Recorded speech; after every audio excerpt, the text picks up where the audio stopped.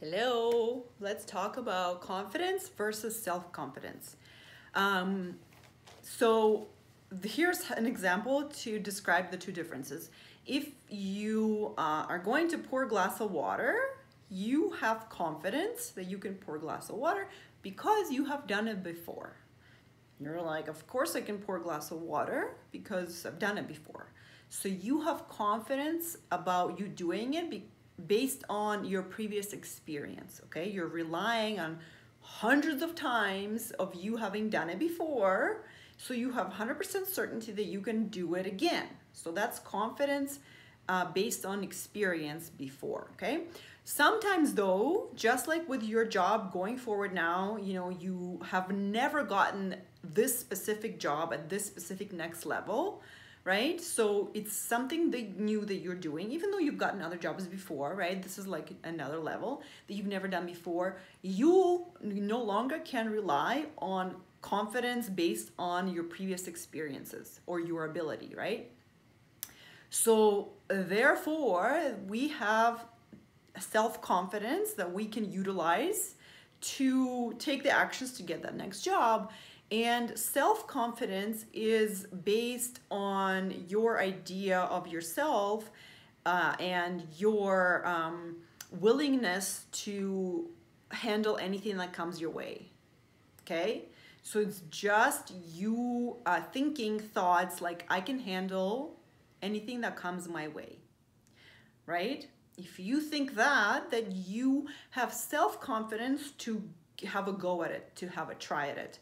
So if we're comparing like pouring a glass of water, which you've done hundreds of times, to something like water skiing that maybe you have never done before, then you need to have self-confidence to say, you know what, I'm gonna try. You need to have self-confidence to say, I am willing to try water skiing and fail to water ski. I'm willing to try and fail. I'm willing to handle failure and falling down in front of everyone for me to try to learn to water ski, right?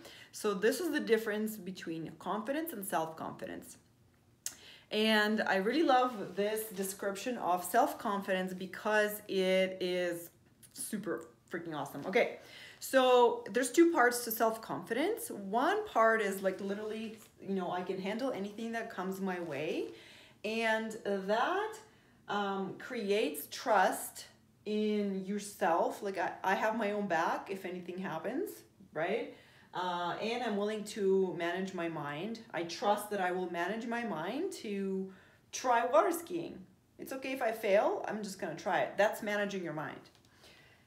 You have willingness to try water skiing, right? Even if you might not get up on the skis 20 times when you try, right? But you're willing. So trust and willingness, just like you're going for an interview, you trust that you will go and have your own back even if you don't get this interview, right? This job.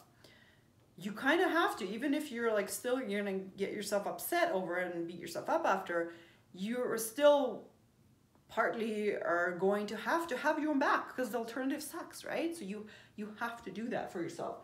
And you're willing to go on as many interviews as possible to get the job for yourself, right? Just like we talked about dating, you have to be willing to go on 200 dates to meet your husband. And this look inward part is something that is required of us to have self-confidence. We can't look at our past experiences and say, I can water ski because you've never water skied, right? Like, then your mind will say, I can't water ski, obviously. So then you have to look inward and you can say, I can try, right? Like I can set a goal to fail 100 times, right? Because I know that if I try 100 times, I am bound to succeed, right? Based on statistic or whatever. And I know that whoever keeps trying, they will get what they want, right? So failures, dares, impossible goals. And this is where those things can be super helpful for you to get to your goal. Like with your interview, right? Just that's why I keep saying, you have to look at it as a big picture. This is one of the 200 things you're doing to get this job. It's one of the 200 failures And dares, so dares are something that's super scary that you are daring yourself to do, even though you're like, I don't think I can do it, right? Or even if you think you can do it, but then you get to an interview and you're super freaking nervous and you totally bomb it. Perfect failure, perfect dare, right? An impossible goal is for you to get that amazing job that you don't think you can get, which I think in your case is possible because you are definitely like you don't think it's impossible, right? But I'm sure if we access, like if I asked you what do you think would be impossible for you, then that would be an impossible goal. And I actually do encourage you to think about that. But we'll talk about that in another video. This video is about self-confidence, because impossible goals are something so incredible that can actually get you such amazing sideline results that you have never dreamed of, that you will blow your own mind, okay? But it is all looking inward, like what can I do now? What am I willing to do to get this, even though I've never done it before? So that's looking inward. And then the other part of it is I'm not perfect and it's okay. Because what happens once we start water skiing and we fail, we fall down 50 times and we're like, well, now I have 50 times of experience and now I'm willing to say like, okay, obviously I can't do it. I just don't have the coordination. I just don't have I'm just not the person who can water ski, right? Because now you have the experience, so your mind will want to say, I can't do it, right? So then you have to say, I am not perfect and it's okay. And for you to keep trying, right? For you to feel confident that you can do it. You're like, maybe it will take me 100 times, but that doesn't mean I'm gonna give up, right? So that's like when you start at one, you're like, I can do it, but I'm willing to handle anything that comes my way can get you to like a 5 or a 6. And then you can start getting into trouble where you realize that you're human and you get nervous at interviews, and like you can't just like turn a switch on and be not nervous at an interview. And that's where the other part of the confidence comes in and be like, I'm nervous and it's okay, bitches. I'm nervous half of the time. It's totally fine. It is not a problem. I can do my job nervous. I can do presentations nervous. I do a lot of things nervous. What else you got coming, right? So see how that gives you takes you to a 10 of a confidence, okay? So then we talk about, here, let me do this. So then we talk about this part, which gets you to love where you're at, to love you with the B- work, with you to love where you are, going on an interview nervous and doing B- work, and it being enough for you to get the job, right? Because they don't need for you to speak perfectly. They need to know that you can do the job, right? Which does not mean you need to do it perfectly. It just means that you need to basically communicate to them good enough, B- work, that you can do the job. Acceptance, you have to accept that you're not perfect. You have to accept that, yes, I'm nervous. You can't be just like, I need to be not nervous. I need to be fully confident, right? Because sometimes that's what you need to do, right? I am human and I'm a life coach, right? Talk about not perfect, right? I am a not perfect human doing things completely not perfectly, having anxiety, overwhelm, all the things, and doubt, and all the things, and I'm a life coach. How can that be? Well, it's because I love and accept that I'm human and it's okay for me to be this way to help others with their life. Same thing for you, right? In your interview.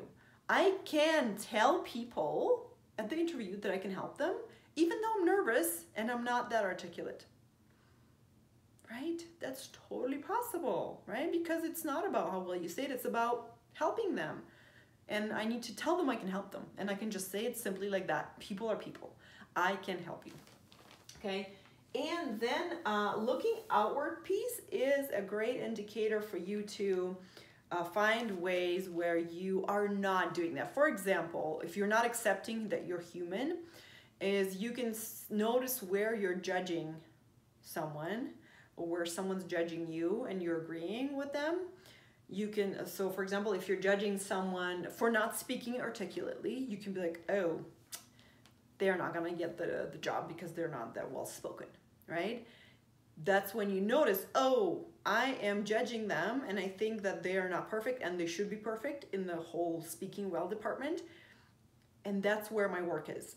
That means I'm judging me and me being not well spoken, and that's holding me back from being fully confident and accepting me as being fully human, right? So notice that binary, right?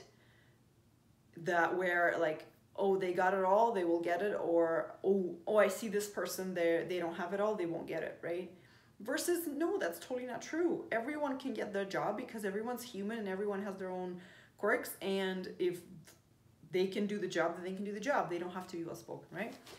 And self-righteousness, or sometimes when you notice, oh, well, I totally have all the experience they need and this person doesn't, so they won't get the job and I will. Again, that's projecting you, how you are, where you need to work on is like that perfect human. Like, oh, I'm a perfect human, is because it doesn't last, right? It's a false sense of security that you need to notice, that you are like you're kind of muddying the situation, right? When you're hiring others, you will be looking for that. You will be looking for a perfect human who speaks well, as opposed to somebody who can actually do the job, right? So that will kind of indicate you where you are not loving yourself enough. Where you're judging people is where you're judging yourself. So that is something that you can take and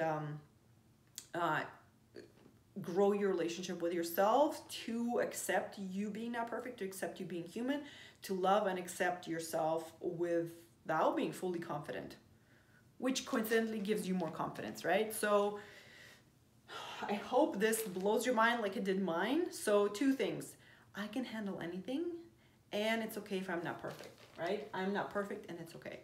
Those 2 things create inner confidence, self-confidence, before you have any evidence to support that you can do this thing, okay? And that is all practicable, that is all manageable, and you have the best brain, the smartest technology on earth that's your brain to do this, okay? Just have to manage it. You got this. Have fun. Bye.